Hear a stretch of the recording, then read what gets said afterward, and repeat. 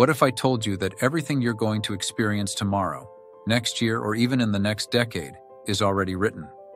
That the concept of future as we understand it is just an illusion, and everything, your past, present, and future, is happening right now. Today we're going to dive deep into this mind-bending concept that challenges everything we think we know about time. We typically perceive time as a linear journey, moving from one moment to the next. But what if our perception is just that, a perception? Emerging scientific theories suggest that time might not march forward as we believe, but instead all moments exist simultaneously. Imagine the implications. Every decision, every moment of your life is not sequential, but parallel. Every world event and even every moment in your life is happening right here, right now. Your current understanding of linear time is what makes life easier to navigate. Now imagine a world where you know that everything you ever did, are doing, or will do is happening right now, at this very moment. How will you go about your everyday life with such a complex understanding of time?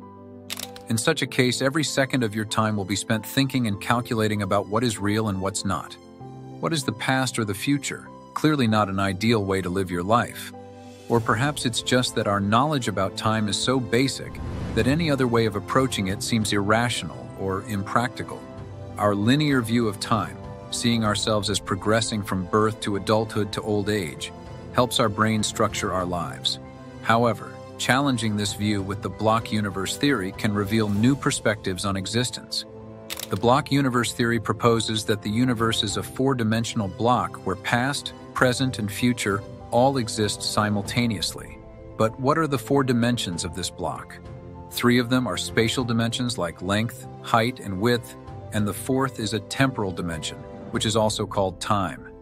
This theory stems from Einstein's general theory of relativity, which was published in the year 1915. This theory has become an important tool in our perception of time. Understanding that all moments exist simultaneously in the block universe, let's explore its practical implications. If every financial opportunity or challenge exists now, how might this change our approach to financial planning? In light of the block universe theory, where every event from your birth to your retirement exists simultaneously, consider the profound implications for your financial strategy. If every financial success and failure you will ever encounter exists now, you can approach financial planning with a mindset focused on tapping into those successes rather than avoiding failures. Let's explore how you can use this perspective for financial gain. Imagine aligning your actions with the version of yourself who has achieved the highest financial prosperity. Think of it as attuning to a successful financial frequency in this eternal now. By adopting financial strategies that are proven to succeed and consistently aligning your actions with best practices, you essentially choose the most favorable financial path laid out in the block universe.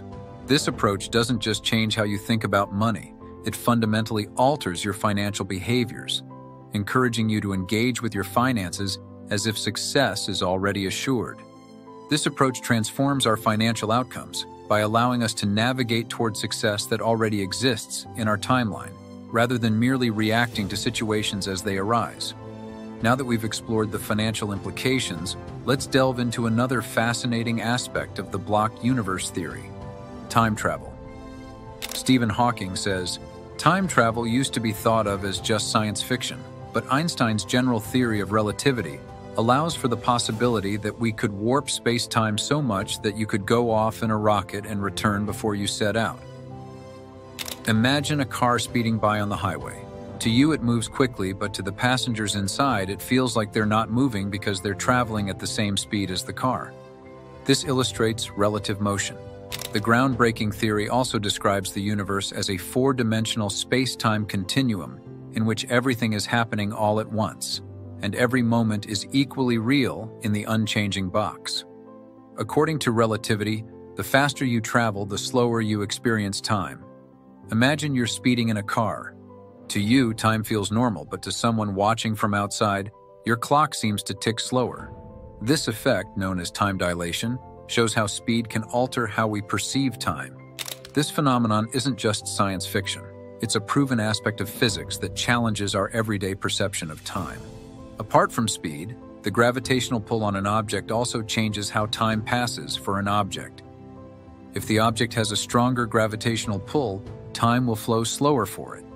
For example, the GPS satellites, which are away from the gravitational mass, which is our Earth, experience time moving faster as compared to us being on Earth.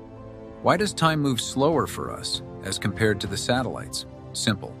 Because the intensity of Earth's gravitational pull is stronger on us as compared to the GPS satellite. But how do we reconcile these differences in time?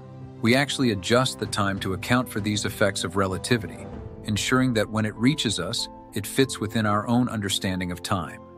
This practical application of a complex theory shows just how interconnected and precise our universe is.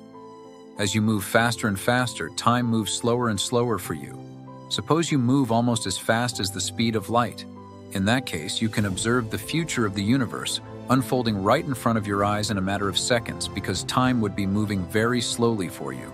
While for the rest of the objects, time would be moving faster relative to your point of view. On a quantum level, time behaves symmetrically. It can move forward or backward equally. This raises the question, if time doesn't flow at the quantum level, why does it seem to flow forward in our everyday lives? Despite our best efforts, the true nature of time remains a profound mystery. The question remains, if time is merely an illusion, why does it feel like it flows continuously for us? Well, there could be a few possible reasons for this. Our brains are wired to perceive time sequentially, helping us navigate life through a cause and effect understanding. Understanding time linearly helps our brain compartmentalize moments of our life into three distinct boxes: the past, the present, and the future. Each of the three boxes is incredibly important and interrelated, and one wouldn't exist without the other. Our memories store past moments, helping us learn and retain information. Without memory, we'd need to relearn everything constantly, wasting energy and resources. Memories shape our identity, allowing us to learn from past mistakes and improve our future. Another reason time might theoretically be an illusion that still feels real to us is because human civilization and societies are structured around the phenomenon of time. The idea that time is flowing forward and in one direction is a part of the collective human consciousness. That is why we have invented items like calendars, clocks, and history books. So it might be a little comforting to know that even if we are deluding ourselves into thinking that time is real, still this delusion is shared by all of humanity, and that is why it works for us. And no matter how hard one tries, one cannot break free from this delusion, as everything around them is organized to support the status quo. Alright, coming back to the idea of everything happening all at once. If everything in the block is happening simultaneously, and there is no present, past, or future, does that imply that everything is predetermined? Yes, theoretically. There is a long-standing debate between free will and determinism, raising questions about human agency and its responsibility as an inhabitant of this planet. If everything is predetermined, then it means a human being essentially has no will. Does this mean we can hold him accountable for his actions?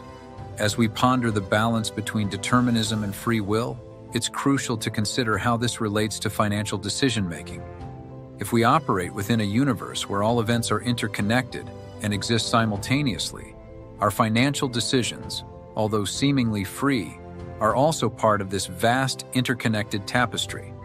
This doesn't diminish the importance of making wise financial choices. Rather, it emphasizes the power of informed decision-making in shaping our financial destiny. Reflecting on this, let's consider how understanding these complex theories can empower us to make more strategic financial choices. By viewing our financial decisions through the lens of both free will and determinism, we can strive to create a financial reality that aligns with our most prosperous paths. Each financial choice we make is not just about the immediate benefits, but also about setting a trajectory towards a financially abundant future. As we navigate our financial decisions within the interconnected block universe, aligning with divine guidance can provide a deeper sense of purpose.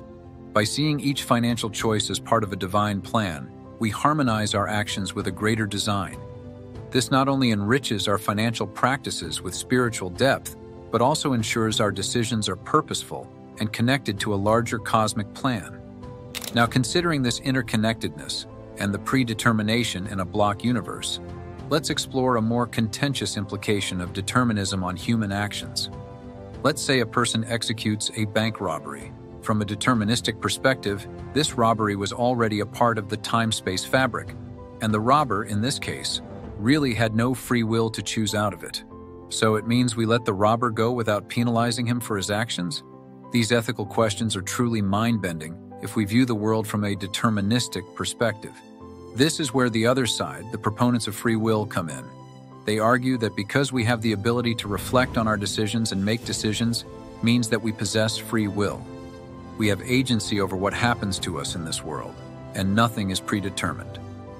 In that case, a person can be held responsible for their actions.